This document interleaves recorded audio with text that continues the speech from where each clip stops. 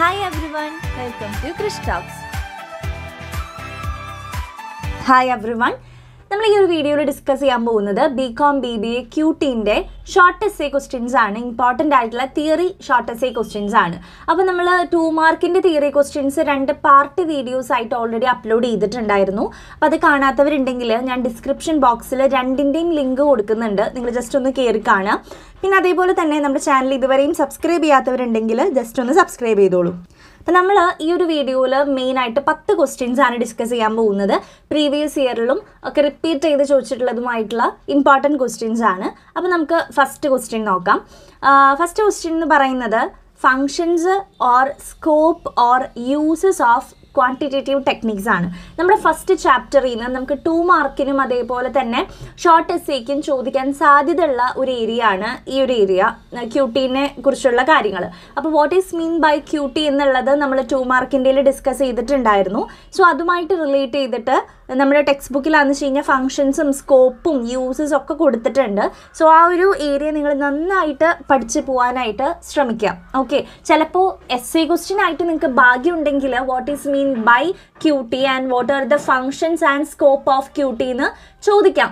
എല്ലാം കൂടി ചോദിക്കാൻ സാധ്യതയുണ്ട്. അപ്പോൾ നിങ്ങൾ എന്ത് ചെയ്യുക, ഒരു ഏരിയ നന്നായിട്ട് പഠിച്ച് പോകണം. നമുക്ക് ഏത് ചോദിച്ചാലും ആദ്യം തന്നെ നിങ്ങൾ QT എന്താണെന്ന് എഴുതണം. അതിനുശേഷം ഫങ്ഷൻസ് ഓഫ് QT എന്ന് സബ് ഹെഡിങ് കൊടുത്തിട്ട് ഫങ്ഷൻസ് എഴുതാം. ഇനിയിപ്പോൾ സ്കോപ്പാണ് ചോദിച്ചിട്ടുള്ളതെന്നുണ്ടെങ്കിലും എന്താണ് QT എന്ന് ആദ്യം എഴുതിയിട്ട് സ്കോപ്പ് എന്ന് സബ് ഹെഡിങ് കൊടുത്തിട്ട് സ്കോപ്പിലേക്ക് വരാനായിട്ട് ശ്രമിക്കാം. അപ്പോൾ ഫങ്ഷൻസ് എന്ന് പറയുമ്പോൾ facilitating the process of decision making, providing tools for scientific research, enabling the proper deployment of resources, helping to capital resource allocation, helping in choosing an optimal strategy. അപ്പോൾ ഇത്തരത്തിലുള്ള functions അതിനുണ്ട്.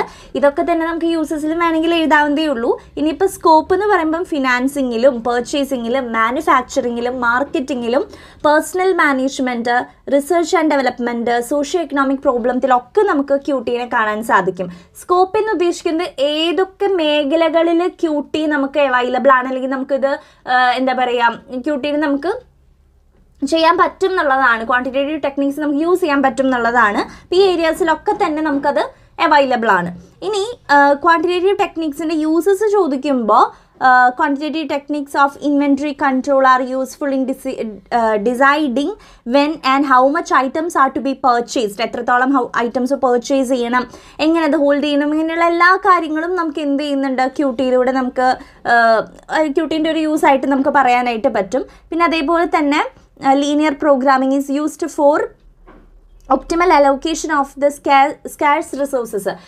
Scarce ആയിട്ടുള്ള റിസോഴ്സസിനെ നമുക്ക് allocate ചെയ്യാനും അതിനെ manage ചെയ്യാനൊക്കെ QT നമ്മളെ help ചെയ്യുന്നുണ്ട്. അപ്പോൾ ഇത്തരത്തിലുള്ള യൂസും അവിടെ കൊടുത്തിട്ടുണ്ട്. സോ ഫങ്ഷൻസ്, സ്കോപ്പ്, യൂസ് നിർബന്ധമായിട്ടും പഠിക്കാം. നെക്സ്റ്റ് പോർഷൻ എന്ന് പറയുന്നത് ഡിഫറെൻറ്റ് കൈൻഡ്സ് ഓഫ് കോറിലേഷൻ ആണ്. അപ്പോൾ നിങ്ങൾ ഇത് എസ്സേ ആയിട്ടും ഒരു തവണ ചോദിച്ചു കണ്ടിട്ടുണ്ട് കേട്ടോ. അപ്പോൾ എസ്സേ ആണെങ്കിലും ഷോർട്ട് എസ്സേ ആണെങ്കിലും നിങ്ങൾ എന്ത് ചെയ്യണം, what is mean by correlation എന്ന് ആദ്യം എഴുതണം. ഇത് നമ്മൾ 2 മാർക്കിൻ്റെ ഫസ്റ്റ് പാർട്ട് വീഡിയോയിൽ ഡിസ്കസ് ചെയ്തിട്ടുള്ളതാണ്, എന്താണ് കോറിലേഷൻ എന്നുള്ളത്.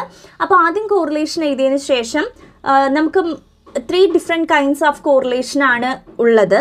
ഒന്നാമത്തത് പോസിറ്റീവ് ആൻഡ് നെഗറ്റീവ്, രണ്ടാമത്തത് ലീനിയർ ആൻഡ് നോൺ ലീനിയർ, മൂന്നാമത്തത് simple, multiple and partial correlation. അപ്പോൾ ഇങ്ങനെ പോയിന്റ് വൈസ് ആയിട്ട് താഴോട്ട് എഴുതിയിട്ട് ദെൻ 1 by 1 ആയിട്ട് നിങ്ങൾ എക്സ്പ്ലെയിൻ ചെയ്യുക. എസ്സേ ഒക്കെ ആണെങ്കിൽ കുറച്ചും കൂടി വൈഡ് ആയിട്ടുള്ള രീതിയിൽ നിങ്ങൾ എക്സ്പ്ലെയിൻ ചെയ്യേണ്ടി വരും. ഇനിയിപ്പോൾ ഷോർട്ട് എസ്സേക്ക് ചിലപ്പോൾ differentiate between positive and negative correlation, അല്ലെങ്കിൽ what are the difference between linear and non linear correlation, അല്ലെങ്കിൽ explain simple, multiple and partial correlation. ഇങ്ങനെ 1 by 1 ആയിട്ടും ചോദിക്കാം. മൊത്തമായിട്ട് ഡിഫറെൻറ്റ് കൈൻഡ്സ് എന്ന് ചോദിക്കാതെ 1 by 1 ആയിട്ട് ചോദിക്കാനും സാധ്യതയുണ്ട്. അപ്പോൾ ഇതൊരു എസ്സേക്ക് വേണ്ടി നിങ്ങൾ പഠിച്ചാൽ ഷോർട്ട് എസ്സേ ചോദിച്ചാൽ അതിനനുസരിച്ച് നിങ്ങൾക്ക് എഴുതാം. ഇനിയിപ്പോൾ 2 മാർക്കിന് what is mean by positive correlation ചോദിച്ചാൽ അതും അതിൽ നിന്ന് എടുത്ത് എഴുതാം. ഓക്കെ, അപ്പോൾ ഒരു എസ്സേക്കുള്ള രീതിക്ക് പഠിക്കുക. നമ്മളിത് ഓൾറെഡി ഡിസ്കസ് ചെയ്തിട്ടുണ്ട് 2 മാർക്കിൻ്റെ സെക്ഷനിൽ, അതുകൊണ്ട് ഞാനത് റിപ്പീറ്റ് ചെയ്യുന്നില്ല. അതേപോലെ തന്നെ ഇമ്പോർട്ടൻ്റ് ആയിട്ട് പ്രീവിയസ് ഇയറിൽ വന്നിട്ടുള്ളതാണ് സ്കാറ്റർ ഡയഗ്രം. സ്കാറ്റർ ഡയഗ്രം ഞാൻ 2 മാർക്കിൽ പറഞ്ഞു നിങ്ങളുടെ അടുത്ത്. Scatter diagram what is mean by scatter diagram എന്ന് ചോദിച്ചു കഴിഞ്ഞാൽ അതിനെക്കുറിച്ചൊരു 2 or 3 സെൻറ്റൻസ് എഴുതിയതിന് ശേഷം ചെറുതായിട്ട് ആ ഡയഗ്രം വരച്ചു വയ്ക്കാൻ പറഞ്ഞിരുന്നു. ഷോർട്ട് എസ്സേ ചോദിക്കുകയാണെന്ന് വെച്ചാൽ കുറച്ച് അധികം അതിനെക്കുറിച്ച് എഴുതിയിട്ട് ഒരു 2-3 എക്സാമ്പിൾസ് ഗ്രാഫ് വൈസ് ആയിട്ട് കൊടുക്കുക. ടെക്സ്റ്റിൽ കാണിച്ചിട്ടുള്ളത് പോലെ ഇങ്ങനെ കൊടുക്കാനായിട്ട് ശ്രമിക്കാം. ഓക്കെ, ദെൻ നെക്സ്റ്റ് എന്നാണ് കാൾ പിയേഴ്സൺസ് കോറിലേഷൻ മെത്തേഡ്. അപ്പം ഇത് ഈ ഭാഗത്തുനിന്ന് ചോദ്യം പ്രതീക്ഷിക്കാം, അല്ലെങ്കിൽ ആ ഒരു മെത്തേഡിനെ കുറിച്ചും ചോദിക്കാൻ സാധ്യതയുണ്ട്. കാൾ പിയേഴ്സന്റെ ഭാഗത്തു നിന്നൊക്കെ എപ്പോഴും ഒരു ക്വസ്റ്റ്യൻ ഉണ്ടാവാറുള്ളതാണ്. അപ്പോൾ അതിൻ്റെ ഇക്വേഷൻ നിങ്ങൾ തെറ്റാതെ പഠിക്കുക. പിന്നെ അതേപോലെ തന്നെ പ്രോപ്പർട്ടീസ് ഓഫ് കോറിലേഷൻ കോഎഫിഷ്യന്റ്, അതിൻ്റെ പ്രോപ്പർട്ടീസ്, ഡിഗ്രീസ് ഓഫ് കോറിലേഷൻ, അതൊക്കെ ഇമ്പോർട്ടൻ്റ് ആണ്. പ്രോപ്പർട്ടീസ് പറയുമ്പം ഇറ്റ് ലൈസ് ബിറ്റ്വീൻ -1 ആൻഡ് +1. പിന്നെ ഒരു വെൽ ഡിഫൈൻഡ് ഫോർമുല ഉണ്ട്, ആ ഫോർമുല എന്താണെന്ന് എഴുതി വയ്ക്കുക. പിന്നെ correlation coefficient is A pure number and it is independent of the unit of measurement. Correlation coefficient does not change with reference to change of origin and or change of scale. പിന്നെ XY സംഭവങ്ങൾ ഉണ്ടായിരിക്കും. ഈ ഒരു coefficient of correlation between X and Y is the same as that between Y and X. അപ്പോൾ ഇത്രയും കാര്യങ്ങൾ അതിൻ്റെ properties പഠിച്ചു വയ്ക്കാം. അപ്പോൾ ആ കോഎഫിഷ്യന്റ് ഓഫ് എന്താ പറയുക, കോറിലേഷൻ കോഎഫിഷ്യന്റ് എന്താണെന്നും അതിൻ്റെ പ്രോപ്പർട്ടീസും ഇക്വേഷൻ കാര്യങ്ങളൊക്കെ തന്നെ കൃത്യമായിട്ട് പഠിക്കാൻ ശ്രമിക്കാം. ദെൻ നെക്സ്റ്റ് ആ ഭാഗത്ത് നിന്ന് ചോദിക്കാനുള്ളത് difference between correlation and regression ആണ്. ഇത് ഞാൻ നിങ്ങൾക്ക് 2 മാർക്കിൽ ഒരു 2 പോയിന്റ്സ് ഇതിനെക്കുറിച്ച് ഞാൻ പറഞ്ഞു തന്നിട്ടുണ്ടായിരുന്നു. എന്നിട്ട് ഞാൻ പറഞ്ഞു ഷോർട്ട് എസ്സേയിൽ നമുക്കിത് വരാൻ സാധ്യതയുണ്ട് എന്ന് പറഞ്ഞിട്ടുണ്ടായി അല്ലേ. അപ്പം അത് നമുക്ക് ജസ്റ്റ് ഒന്ന് നോക്കാം. ഞാൻ സ്ക്രീനിൽ ടേബിൾ കൊടുക്കുന്നുണ്ട്. സോ നിങ്ങൾക്ക് അതിൽ നിന്ന് പോയിന്റ്സ് നോട്ട് ഡൗൺ ചെയ്യാൻ പറ്റും, കാരണം അത് സിമ്പിൾ ആയിട്ടുള്ള പോയിന്റ്സ് ആണ്. അപ്പോൾ അതിൽ നിന്ന് നോട്ട് ഡൗൺ ചെയ്തെടുക്കാം കേട്ടോ. സോ നെക്സ്റ്റ് ക്വസ്റ്റ്യൻ എന്ന് പറയുന്നത് difference between correlation and regression ആണ്. ഇത് 2 മാർക്കിനും ചോദിച്ചിരുന്നു. 2 മാർക്കിന് ചോദിക്കുമ്പോൾ നിങ്ങൾ രണ്ടിൻ്റെയും 2 പോയിന്റ്സ് വീതം എഴുതിയാൽ മതി. കോറിലേഷൻ്റെ 2 പോയിന്റും റിഗ്രഷൻ്റെ 2 പോയിന്റും അങ്ങനെ എഴുതിയാൽ മതിയായിരിക്കും.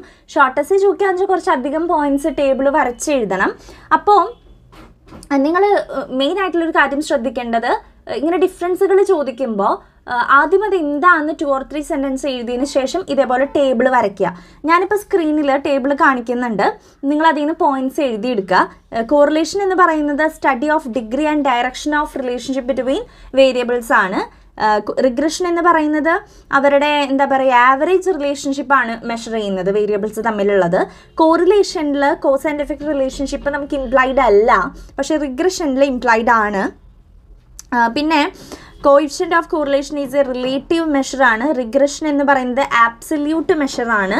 പിന്നെ അതേപോലെ തന്നെ there can be non sense correlation between 2 variables. പക്ഷേ ഇവിടെ റിഗ്രഷനിൽ there is no non sense regression എന്നാണ് പറയുന്നത്. അപ്പോൾ ഇതേപോലെ സിമ്പിൾ പോയിന്റ്സ് ഉണ്ടാവുമല്ലോ. അപ്പോൾ നിങ്ങൾ അതിൽ നിന്ന് സ്കോപ്പ് ലിമിറ്റഡ് ആണ് നമ്മുടെ കോറിലേഷനിൽ, പക്ഷേ വൈഡർ സ്കോപ്പാണ് റിഗ്രഷനിൽ. അപ്പോൾ അത്തരത്തിൽ സിമ്പിൾ പോയിന്റ്സ് നിങ്ങൾ നോട്ട് ചെയ്ത് പഠിക്കാൻ ശ്രമിക്കുക. അടുത്തത് എന്താണ് റിഗ്രഷൻ ലൈൻസ് എന്ന് ചോദിച്ചു കണ്ടു. റിഗ്രഷൻ ലൈനും പിന്നെ അതിന് എക്സ് ഓൺ വൈ ഉണ്ട്, വൈ ഓൺ എക്സ് ഉണ്ട് ഇല്ലേ. The regression lines of X on Y will help us to estimating the values of X for any value of Y. അതേപോലെ തന്നെ വൈ ഓൺ എക്സും. അപ്പോൾ ആ 2 പോയിന്റ്സ്. പിന്നെ method of drawing regression lines ഞാനിവിടെ താഴെ കൊടുക്കുന്നുണ്ട്. ഇതും കൂടി അറ്റാച്ച് ചെയ്ത് എഴുതിയാലാണ് അതിൻ്റെ ആൻസർ കംപ്ലീറ്റ് ആവുള്ളൂ. ഷോർട്ട് എസ്സേക്ക് നിങ്ങൾക്ക് മാർക്ക് കിട്ടുള്ളൂ. അപ്പോൾ ഇതൊന്ന് പഠിച്ചോ, ചിലപ്പോൾ 2 മാർക്കിനും എന്താണ് റിഗ്രഷൻ ലൈൻ എന്ന് ചോദിക്കാം. നെക്സ്റ്റ് വരുന്നത് ടൈപ്സ് ഓഫ് ഇവൻറ്റ്സ് ആണ്. ഞാൻ സ്ക്രീനിൽ കൊടുത്തിട്ടുണ്ട്. Sure event, impossible event, uncertain event, equally likely, അങ്ങനെ കുറച്ചധികം വരുന്നുണ്ട് കേട്ടോ. അപ്പോൾ ഈ 1 by 1 ആയിട്ട് നിങ്ങൾ പഠിക്കണം. കാരണം 2 മാർക്കിനും ഇതിൽ ഏതെങ്കിലും ഒരെണ്ണം ചോദിച്ചാൽ നമുക്ക് അതിൻ്റെ അടുത്ത് എഴുതാമല്ലോ. അപ്പോൾ ഇവൻറ്റ് എന്താണെന്ന് എഴുതിയതിന് ശേഷം അതിലേക്ക് വരാൻ ശ്രമിച്ചോളൂ. ഇത് നമ്മൾ ഓൾറെഡി എല്ലാതും 2 മാർക്കിൽ ഡിസ്കസ് ചെയ്തതാണ്. ഈ നെക്സ്റ്റ് നിങ്ങൾ ഫോക്കസ് ചെയ്യേണ്ട ഒരു ഏരിയ എന്ന് പറയുന്നത് ബൈനോമിയൽ ഡിസ്ട്രിബ്യൂഷൻ, പോയ്സൺ ഡിസ്ട്രിബ്യൂഷൻ, അതേപോലെ തന്നെ നോർമൽ ഡിസ്ട്രിബ്യൂഷൻ. ഈ ഡിസ്ട്രിബ്യൂഷൻ്റെ ഏരിയയിൽ നിന്ന് പ്രോപ്പർട്ടീസും അതിൻ്റെ ഫീച്ചേഴ്സും ചോദിക്കാൻ സാധ്യതയുണ്ട്. എല്ലാ ഡിസ്ട്രിബ്യൂഷൻ്റെയും പ്രോപ്പർട്ടീസ് നിങ്ങൾ കൃത്യമായിട്ട് പഠിച്ചു വയ്ക്കണം. ഓക്കെ, അതിൻ്റെ പ്രോപ്പർട്ടീസോ ഫീച്ചേഴ്സോ ഏതിൻ്റെയെങ്കിലും നിങ്ങളുടെ അടുത്ത് ചോദിക്കാം. അപ്പം ഞാൻ സ്ക്രീനിലൊന്ന് സമറൈസ് ചെയ്തിടുന്നുണ്ട്. ഇത്രയും ക്വസ്റ്റ്യൻസ് ആണ് നമ്മൾ പറഞ്ഞത്. ഈ ഏരിയ എല്ലാതും നിങ്ങൾ കവർ ചെയ്ത് പോകാൻ ശ്രമിക്കുക. ഓക്കെ, കാൾ പിയേഴ്സിൻ്റെ ഭാഗത്തു നിന്ന് ക്വസ്റ്റ്യൻ പഠിക്കാം കേട്ടോ. പിന്നെ നിങ്ങൾക്ക് ക്വസ്റ്റ്യൻസ് കൂടുതലും വരെ പ്രോബബിലിറ്റീൻ്റെ ഏരിയയിൽ നിന്നൊക്കെയാണ് ക്വസ്റ്റ്യൻസ് വരാറുള്ളത്.